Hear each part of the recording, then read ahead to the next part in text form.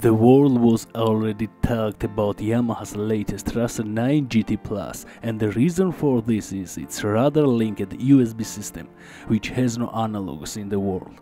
I saw this model at the EICMA motorcycle show, and at first I don't understand what I was dealing with, and to tell the truth, no one told either, and it turned out that the Racer 9 GT Plus was intended for 2024. Let me not bother with the much talk, and I will show you detailing information about its technical characteristics in the form of titles.